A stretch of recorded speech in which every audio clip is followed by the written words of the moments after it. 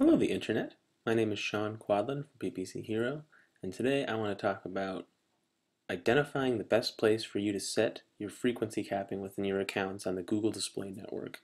I've talked before about the reaching frequency report and the kind of the specifics about it, but I wanted to show you how to take that to the next level. And so for me, if you've watched any other PPC Hero video tutorials, that means a pivot table. So here's what the reaching frequency report looks like. We're going to be looking at reaching frequency by day, and I like to go back, I'm going back to the beginning of the year, so this goes back to January 1st of 2013 all the way through May 1st, so through yesterday. You can just go back long enough to make sense. We're trying to get a big enough snapshot so we know at what point our ads stop being effective. So here's what the report looks like. Add in the columns on the Dimensions tab. And then you can head over to Excel, and this is what the report looks like. It's pretty nice.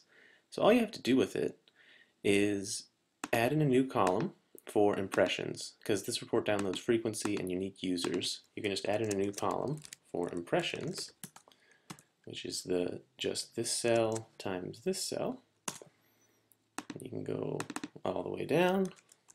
I like to paste all my stuff as a value. I don't think it'll make any difference, but I just do that for my own state of mind, my own peace of mind, I guess. And then we're going to do data pivot table right here. And so for our actual pivot table field, we can put frequency as a row label, and then we can put clicks here, we can do impressions here, and then we're going to do a calculated field for our click-through rate, calc CTR. You can just do clicks divided by impressions. And then I always like to make it look like a percentage just because I'm a crazy person and I need things to look a certain way or else I can't sleep at night. And then we can also add in conversions, and then we'll do another calculated field for conversion rate. And so that's just conversions divided by clicks. And again, since I'm a crazy person, I change everything to percentages. This is an unnecessary step, and hopefully you're not weird like I am. But as you can see here, as we get more and more impressions on a single user, our click-through rate's going down. And this is just in one day, if people see our ad 7 times, they're estimated to click through 0.02%. But on that first impression, their click-through rate is way better, 0.28%.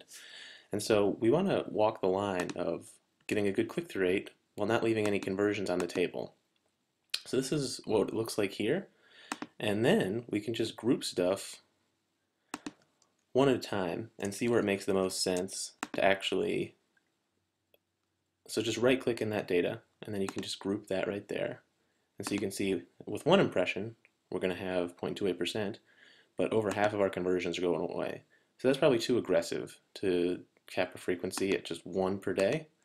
Some people could do that if they want the best click-through rate possible, but then we're just going to ungroup that and see if it makes more sense to do something a little bit better.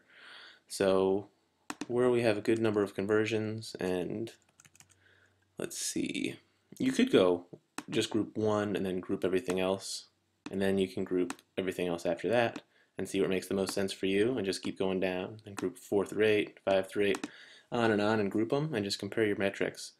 But just based on the click-through rate right here, there's a pretty clear drop-off. From 6, 7, and 8, we can see that's down to 0.2, and also the number of conversions isn't that high. So I think that it's a good place to start here. And so we can group the bottom ones, and then right-click, group the top ones. And so now we have 1 through 5, 6 through 8, and then we just have to collapse those down and see if we set our frequency capping at 5, like we talked about here, our click-through rate can go up from 0.06 overall up to 0.11, and then our number of conversions doesn't even drop by that much. So that's where I would choose to set it, and that's just a really quick analysis for you to run and see where you should actually set up your reach and frequency. And then let's just remove that group. And this is what it starts with, and just pick a spot and see what does best for you.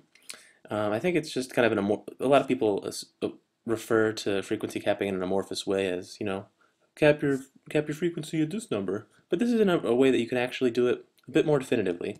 Even though we're using estimates from Google, I think it's better than nothing. So here's a way to actually have some data and improve your marketing campaigns and really, or any display campaigns where you have frequency capping previously enabled, and it's just a quick way to really help you out there.